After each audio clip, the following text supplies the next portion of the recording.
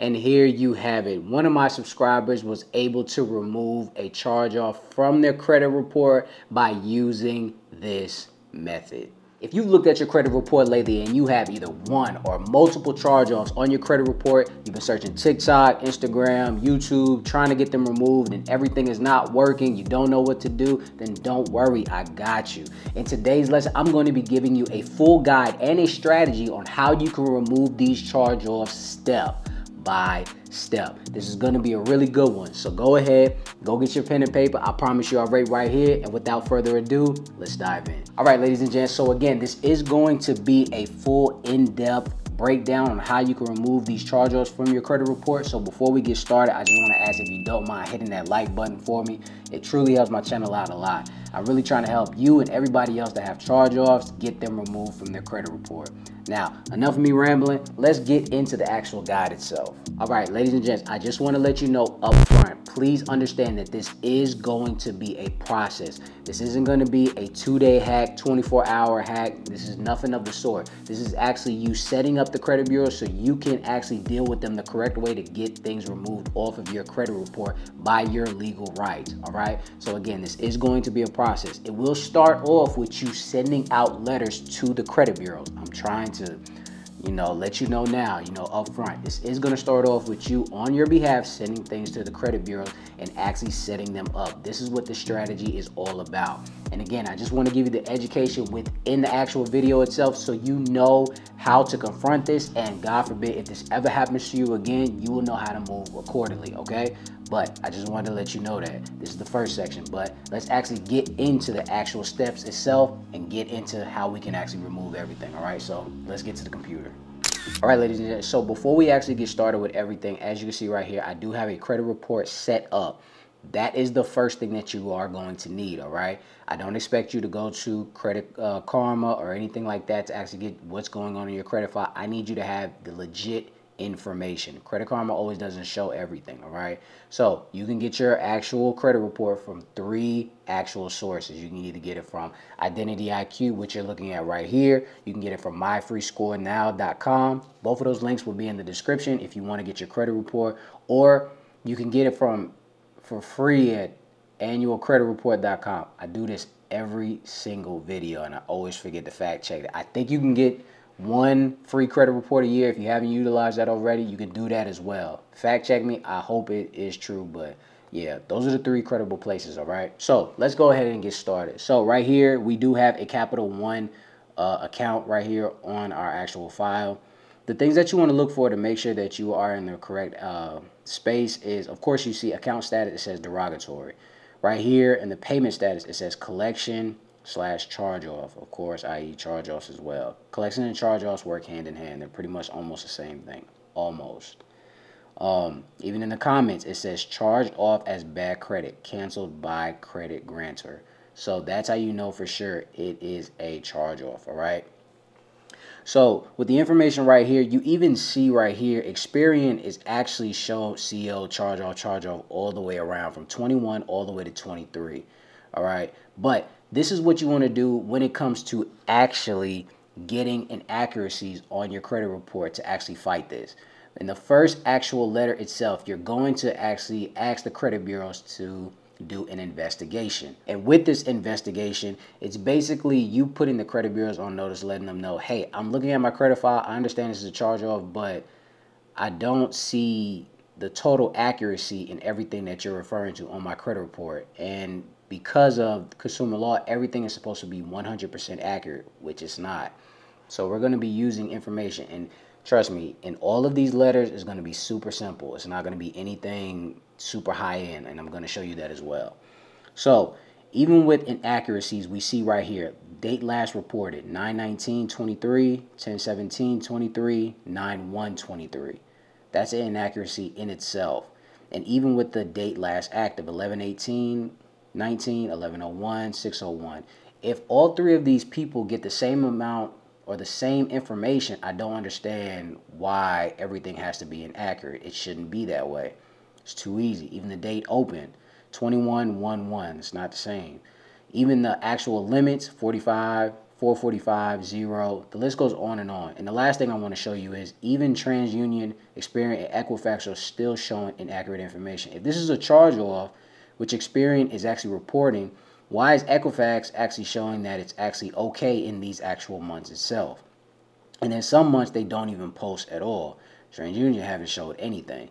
True enough, certain lenders do actually, if it's actually a charge-off, they'll sometimes stop reporting, but that's an inaccuracy. It has to actually be reported. See what I'm saying? So this is all the information that you actually want to look for when you're looking on your credit report. You want to look for these inaccuracies on these charge-offs, and I promise you, 98% of you, all of y'all have some type of inaccuracy.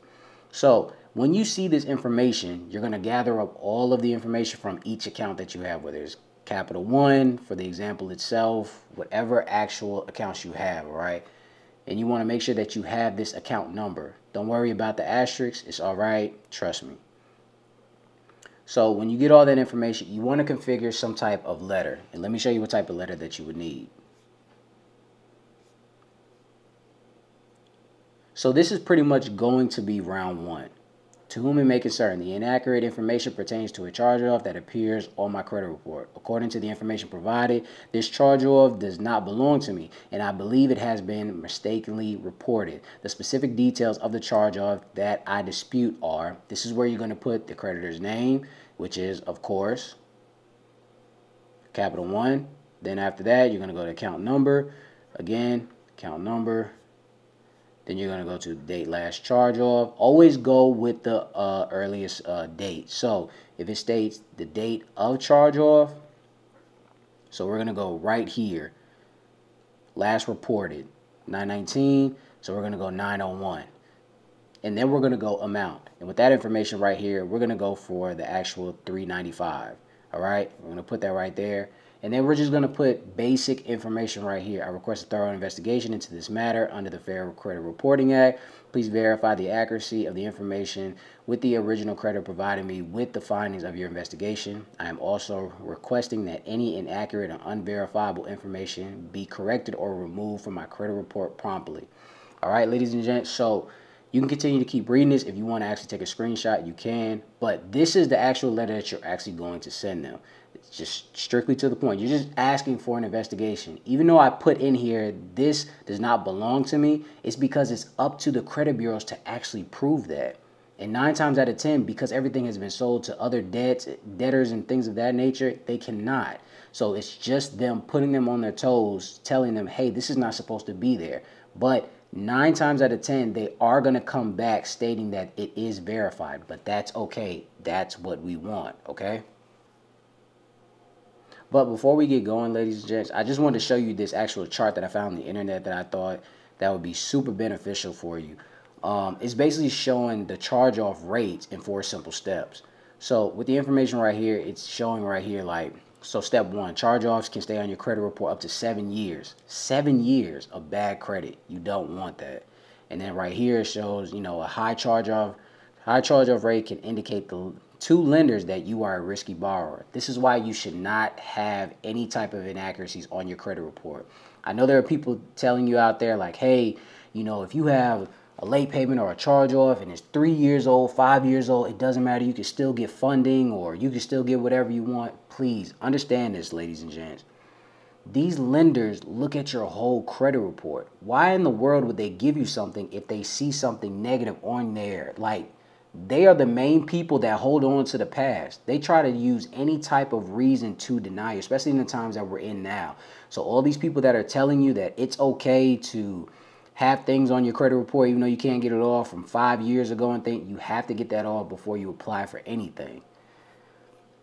And even right here when it says when it comes to credit card specifically, a high charge-off rate can lead to a decrease in your credit limit or even account closures. Yes, when these lenders do soft pulls to see how you're doing on your credit file, they can actually slash your limits or close the accounts because, again, back to number 2, risky.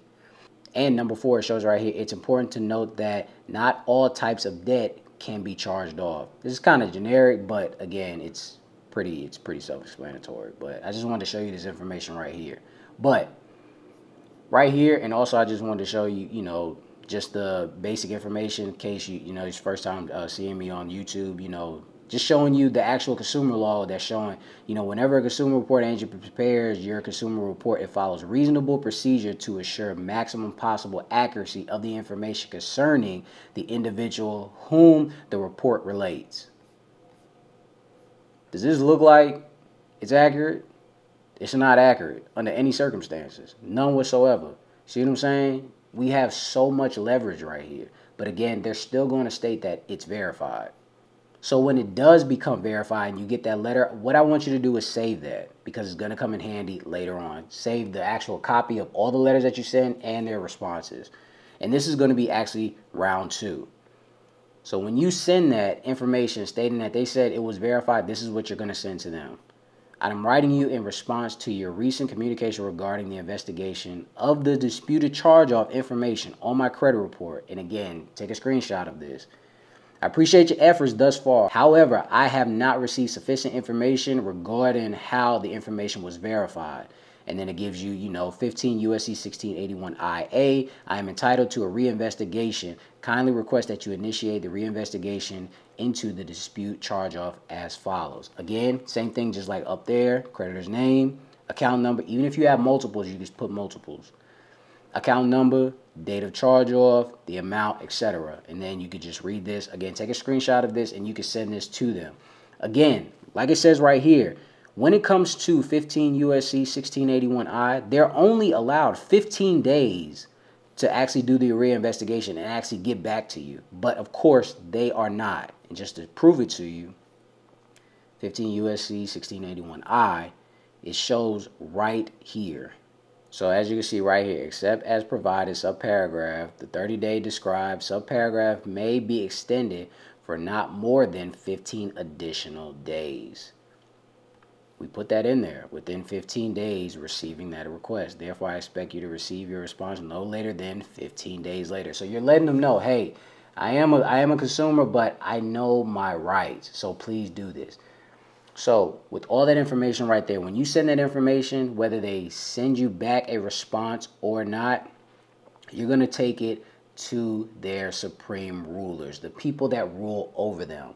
So this is where you're actually going to get to who? The CFPB. You're going to go to the CFPB right here, right? If you've never used them, these are the people that are over the actual credit bureaus themselves. This is at the actual credit bureau. Experian, TransUnion, Equifax are just the overseers. That's just like the face of it. And also, I forgot to state one more thing as well. When you send these letters off, ladies and gents, please understand me. Send it off certified mail. The reason why I want you to send it off certified mail is because you're going to get a green slip. The green slip indicates when the actual letters are going to get to its destination. So it shows right there that you actually attempted to actually talk to the credit bureaus to get everything situated. And these 15 days are not correlating, 35 days, whatever it is. So you're going to have their responses, your initial letters, and the green slip. You have a multitude of proof and your credit report. All right. I just want to throw that in there before we get into the complaint, before you start writing things. But when you do all that, you have all the information. Let's get back to the actual CFPB. All right, so when you get right here to what is actually complaining about, the first thing that you're going to click on is, of course, credit reporting and other personal consumer goods. So you're going to click that, and then right down here is going to ask what type of credit reporting product. Of course, credit reporting. Then you're going to click next.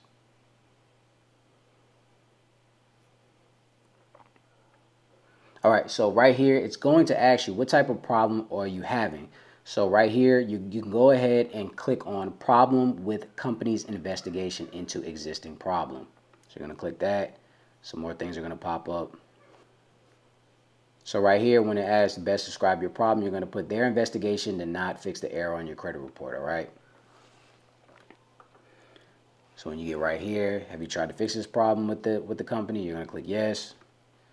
Did you request information from the company? Yes, you did.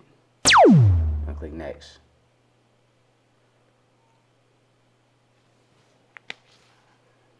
What actually happened? This is the actual meat and potatoes of the actual complaint itself. This is where you're going to explain that you actually reached out to the credit bureaus to try to get everything resolved and nothing happened on your favor. And you have everything to actually prove it. So I'm going to give you something very simple to put in here. You don't have to hit them with a lot of law jargon or anything. You just basically explain as a consumer, all right? So right here, you're going to state, again, just, basic information. This account, or if you have multiple accounts, these accounts were charged off earlier this year. Since then, the date of the last activity have been inconsistently updated on Credit Bureau 1, whoever it is, TransUnion, whatever you want to put. The date last active is listed, month and year, while on Credit Bureau 2, whoever it is, Experian, Equifax, whatever, it shows month and year.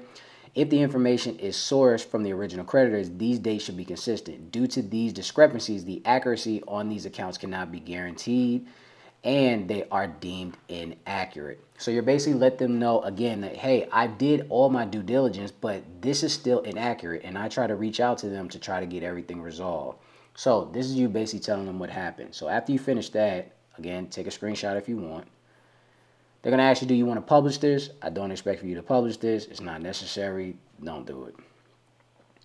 What would be the fair resolution for this? Please update and delete accounts from our credit report. Thank you. Always thank the credit CFPB. All right, so right here is a very, very important step, the attach of the documents. Everything that I told you about, from the green slip to the inaccurate credit report, the letters that you sent off, the responses that you got. You are going to put all of that information right here. It should be more than actually 3 files that you actually submit in, all right? So that's all the information. So you're actually showing all of the information that you're stating right here. All the information that you're asking to remove, those actual documents are going to actually cut it for them and say, okay, we actually need to remove this. All right. So the next step, when you do all that, you're going to click next. Now, when you get right here, again, ladies and gents, I want to let you know you are going to repeat this process 2 more times. You are going to have 3 cases in total. Why? For all 3 credit bureaus. Okay. So when you get to this point, you're only going to put 1, all right? So you could put Experian, all right? A few of them are going to pop up. You could put Experian Consumer Fraud. I expect you to put Experian Credit Bureaus. You could put that. You're going to put Social Security number, name as it appears on credit report, date of birth. So whatever that is, whatever this is, and name as it appears. All right, it's going to ask, do you want to complain about another company? You're going to say no, all right? Because why? You're going to rinse and repeat this again. For who? TransUnion, then Equifax, all right? So everything that you have, make sure that you save it because you're going to be doing this again for those actual credit bureaus themselves. I know in the past, if you see my other videos, I actually did all 3 of them on the same one. I figured that it might be a little more effective if you actually do these one by one. When you click next, it's basically just going to give you a rundown of everything that you just enlisted on. So your name, address, make sure everything is actually accurate. Email address, make sure that you give them an actual accurate email address because that is how you're going to stay in contact with them. You are going to hear from them in about 10 days, maybe less than that, maybe 12, 13 days, something of that nature. So with all that information being said, they will be asking you more questions and they might even ask for more documentation, which you will already have. But this is the way on how you can get things removed from your credit report. Now, is this 100% accurate? No, I'm not saying that. Will you have to do this multiple times? You might have to, I'm telling you. But this is a very effective way on how you can get actual charge-offs removed from your credit report, all right?